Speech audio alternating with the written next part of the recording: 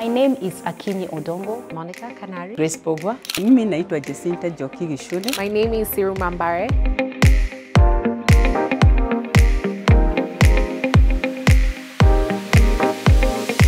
As the chair of Kenya Fashion Council, to get involved into the tendering process with Safaricom, and so that we can be able to flatten the curve, because the country was in panic.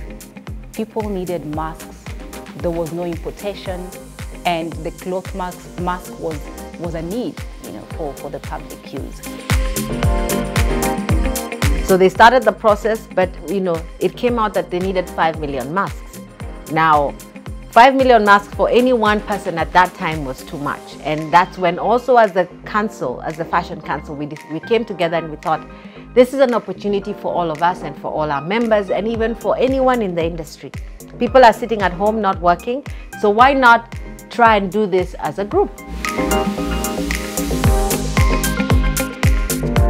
When the mask tender was advertised, we saw the need. We actually reached out to Safaricom. We were writing letters to different organizations if they can be able to supply masks to the public, but then give us the job to do so that we can be able to earn some money, and our members are able to also earn money out of that. So this was the beginning of a long, exciting, difficult journey. But difficult in a good way, because we did something we've never done before. We learned a lot of things, and I think the best thing out of it is that pulling our energies, our resources as individuals together to do a common goal is the best thing that we could have done as the council. So the training part, I think, was the exciting part, because it also transformed how we were doing masks as a business beyond just the project that we were doing for Safaricom. Tulikuwa watu more than 20 wale tulikuwa tunashona mahali hapa, na tulipewa kiasi ya hizo mask na tukashona.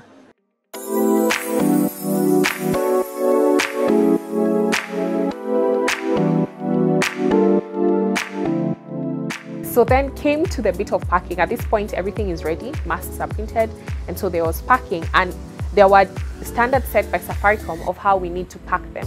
We had sleeves, but we were packing 3 masks in each sleeve, and a little pamphlet with directions of how to wear the mask, how to reuse the mask, and all that.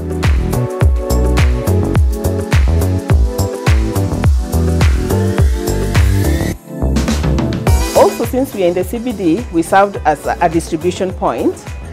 So the masks were brought to our place, and people looked from around, and those who were coming from outside town and were not able to access it from the other end of town came and got their pieces from us.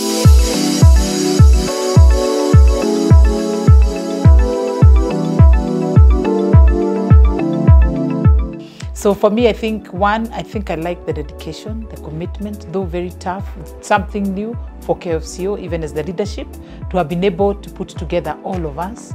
Went through a whole process, training, starting to deliver. Overall, the experience was very educative, a good exposure, so it didn't only affect the mask that we were doing at that point, but also the other consecutive ones that we did.